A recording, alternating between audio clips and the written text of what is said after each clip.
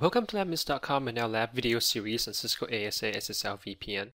You can find a complete list of SSL VPN video on our website by clicking on the link above and sign up for our newsletters to receive the latest video updates. Since this is our first lab videos in this lab video series, we are going to start with something that every SSL VPN deployment should have, which is a valid trusted certificate. Whether the certificate is issued by your internal CA or third-party CA. And this is to avoid our users having to encounter certificate warning when they're trying to access the SSL VPN. So in this video, we are going to show you how to manually generate a certificate signing request or CSR from the ASA itself and have it signed by our internal Windows 2008 CA and then import it back into the ASA so we can use that for our SSL VPN. Now for our lab topology, this is pretty much going to be our topology that we're going to be using for our entire lab video series. And the main device that we're going to be spending the majority of our time configuring is our ASA right here in the middle, which is our firewall 1. And then we have a couple of servers that we can use as far as our testing with our web server, our FTP, RDP, or even our ISE 1.2 for radius servers. And then we also have two test machines that's connected to the outside of the ASA, although it's not really a true internet, but it should be sufficient for us to test the VPN as if the connection is being made from the outside internet. Okay, well, as far as this lab is concerned, for certificate generation install, we're going to be using our ASA as well as our Windows 2008 right here. This is acting as our certificate authority server. Okay, at the IP of 172.16.32.40. And then we're just going to use one of this test machine to test our connection from the outside to see that cert that we install on the ASA. All right, so let's get started with our lab configuration. So as a prerequisite, every time you have to deal with a certificate, whether it's install or authentication, one of the things you want to check is your time sync between the device and your certificate authority server. So here on our firewall 1, we're going to do show clock. Right here we have our NTP configured. You can see that the NTP is in sync status right now. But that's our clock. So let me bring up our CA server right here that I'm currently RDP into, and you can see that the time is pretty much in sync at this point, so we are good to go. So the first thing we're going to do is to generate a crypto key, although this is not mandatory because at this point most likely you already have a key generated. So if you do show crypto key, my public key RSA, you can see that right here we have our default RSA key already generated, but for whatever reason, for example, if you want to generate a key for a different length, then you can certainly create a separate crypto key that you want to dedicate just for the SSL VPN. Okay, so that's what we're going to do here. So we're going to go crypto key, generate RSA, and then this is going to be a general key, and then you can put a label on that to make it unique and identifiable. So we're going to call this one LM_SSL key, and then you can specify the modulus of the length of the key. Okay, so here we're going to do 2048 for the key length. It came right back, and if you just do up arrow and do the show crypto key, my public key RSA command one more time, you can see right here our key that we just generate with the name that we can now use for our CSR generation. Okay, next we're going to create our certificate signing request that we're going to either sign internally or hand it over to our third-party CA to have them sign the CSR for you. So we're going to create a crypto CA trust point. Okay, and then give it the name for the trust point. We're going to call it LM SSL VPN. For our enrollment method, it's going to be terminal. Okay, instead of URL if you were to do SCEP. So we want to do it via terminal. And then for our FQDN, we want it to be vpn.labminutes.com. Although in real life, you probably want that name to be less obvious, so people just can't randomly guess your VPN, SSL VPN URL. But for our lab purposes, that should be okay. So now for subject name, it's going to be CN equal labminutes.com, and then OU equal IT. Again, you probably need to kind of look up the format of different certificate attributes for this and make sure they are correct and valid. Now for our O, which is organization, go LabMinutes, and then for country, you're just going to go US. Okay. Next, we're going to tell the trust point to use the key pair that we just generated. So key pair. Our key pair name or key name is LM SSL underscore key. Looks like I misspelled the command earlier when I generated the key, so let me do that key generation again real quick right there. Sorry, my bad. So let's do that. There you go. That came right back. Let me get back under the trust point and reattach the key pair. Okay, I might as well take this opportunity to show you how to delete the key that you have generated. So let's do a show crypto key, my public key, RSA one more time. Okay, so let's say we want to get rid of that key that we accidentally create. The command is crypto key, zeroize, RSA, and then you can give it a label. Okay. Yes, and that key should now be deleted. All right, I didn't expect to show you that, but I'm glad that I did. So now that we have the crypto trust point, so let's do a quick show run command, show crypto CA trust point. So here's the command that we have so far. One thing I want to make a quick note of, if you get back under the trust point and do a question mark, you can see that what you can define as part of the certificate signing request is rather limiting.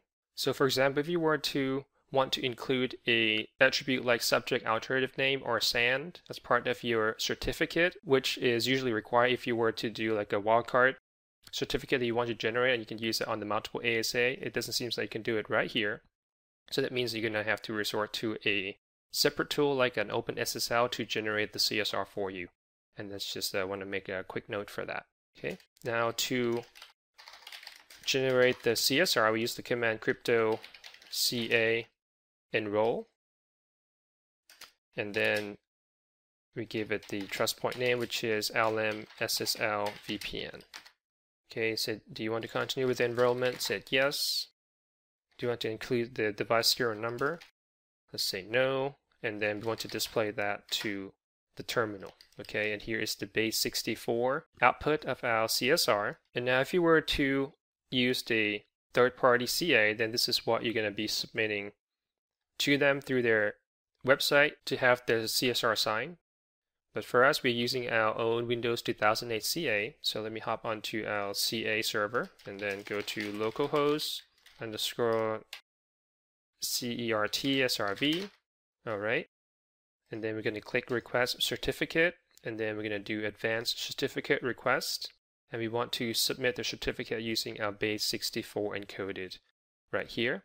And what we can do is just copy and then paste that into a box here. And then for our certificate template, we can just select a web server, which works for the most part, and then submit. Okay, and here's our signed certificate. We want it to be a base 64 encoded format. So let's go ahead and download that. So download certificate, and we're just going to save it for now onto our desktop right here.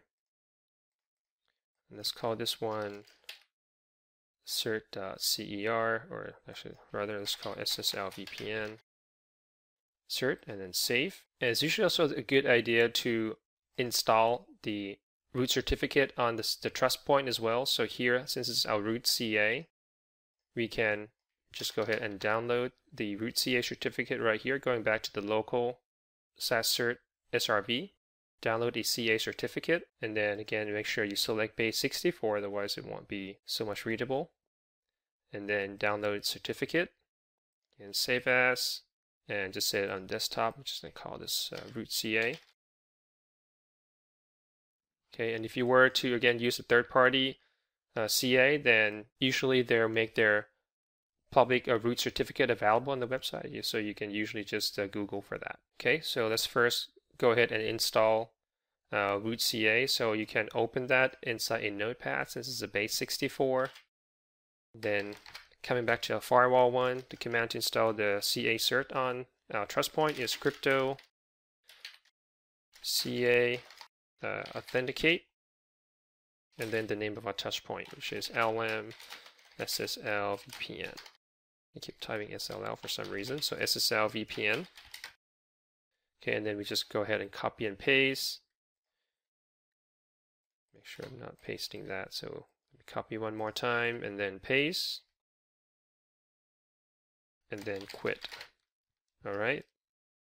You can double verify and make sure the fingerprint match to what's supposed to be the CA cert. We're just going to go ahead and say yes. That's good. So now the certificate of the CA cert has been successfully imported. Okay, next we need to import the identity certificate itself for SSL VPNs. Before we do that, let's double click and take a quick look right here. So the cert has been issued to vpn.labminutes.com by our LM root CA with the date and expiration. And here under the detail, you can look at all this and verify, make sure they look correct. Now for the subject name, it looks just like how we define it, the trust point, OU equal IT, organization LabMinutes, country is US. Okay, and the public key, RSA key length is 2048. Okay, so all that looks good. Let me right click and then again open with Notepad, since we save it as base64 format also. Now we could go ahead and install that on our trust point with the command crypto CA import. Name of the trust point, LM SSL VPN. And then if you do question mark, you can see there are two options right here. Since we use the ASA to generate the CSR, the private keys and everything is restored in the ASA, and all we need to import is certificate. But if you were to generate the CSR off box using the OpenSSL, for example, then you would need to kind of bundle up the file that includes the private key, or public certificate, as well as the CA root certificate into a format called PKCS12, or also known as .pfx, and then you can import it the whole thing into the trust point. Okay, but for us, it's going to be certificate. Say yes, and then make sure we copy that and paste. Okay, again, quit. And now to verify that everything has been installed and imported correctly, you can do show crypto CA certificate. You can see that the first certificate that we see is our own identity certificate that we just imported, cn equal vpn.labminutes.com. And then followed by the self-signed root CA that we installed earlier. All right, so now that the ASA contains a certificate that we can use, we're going to have to tell the ASA to use that using the SSL command. You can see here there's an option for a trust point, so you identify which trust point you want the ASA to use, and that would be LM SSL VPN. It's very nice that when you do a question mark, it actually came up with the trust point name that you already have. So you can just tap for that, enter. Another command that, although not so much relevant to what we're doing, but I also recommend that you do, which is the SSL encryption command, and that's to define what kind of encryptions that is allowed when the SSL tunnel is built. So you want to make sure that you start with the most secure, which is from what I see in the list here, is AES-256 SHA-1, and then followed by the next best thing, which is AES-128, and well, that's might as well allow triple des and SHA-1 as our last resort, okay? But nothing lower than that. Okay, let's do show on SSL. You can see those two commands right there. And now just to enable the SSL VPN, you need to get under the web VPN, and then you can see all these commands, which we'll go through more extensively later on in this video series. But just to simply enable the SSL VPN, all we need to do is type enable, and the interface that you want the SSL VPN to be enabled, in this case, is outside. Okay, and then the little informational message right here, it said web VPN and DTLS are now enabled on the outside. So next we're going to go ahead and test the certificate we just installed and make sure that is being used. So I'm going to bring up, let me actually quickly show back the diagram right here. So I'm going to hop onto this Win7 non-corp machine that's sitting on the outside of the ASA. Okay, which is this guy right here. And then let's first make sure that I can ping the outside of the ASA. So ping 192.168.10.252, I believe. It's right here, .252. Okay, so you can see that's pingable. So now I'm going to bring up Internet Explorer. And also just an FYI, I already have the root CA certificate kind of installed on this machine already. So you can show you that real quick. So you know that this machine has already trusted root CA. Okay, let's not do that right now. And we can go ahead and type https 192.168.10.252. Okay, it's giving the assert warning because I'm not accessing it by the name. Actually, let me show that I also have a host to IP mapping created on the host file on this particular machine just for our testing purposes. If I do a ping vpn.labminutes.com, you can see that it's being resolved to our outside IP of the ASA. So now this time if I actually go to https vpn.labminutes.com, then you can see that I can successfully access the login page without any certificate warning. Okay, I think my MMC just came up. So right here under the, I believe it should be under here, trusted root certificate authority. Right here is our LM root CA that I have installed previously. Okay, since the root CA certificate that signed our ASA certificate is trusted, then me being a user is not encountering the certificate warning. Okay, and just to double verify, you can click on that little padlock icon and do a view certificates. You can see this is the exact same certificate that we saw earlier. Okay, issued to vn.labminutes.com. And the last thing I kind of forgot to mention, so going back to where you get your CSR sign, the certificate that you get back from your, if it happens to be a third-party certificate, it might not be as far as a straight-up download and have it in the BS64 from their website. It sometimes gives you in a different format, and you may even need to use the program like OpenSSL to kind of break them up to separate, whether it's the certificate from their root certificates. But other than that, just make sure that the certificate that you have is in the base64 format. Okay, so that should wrap up our video on SSL VPN with ASA certificate install. You can visit our website to view an extensive list of our lab videos and sign up to get access to additional lab contents. Thank you for watching LabMinutes.com, and I'll see you guys in the next video.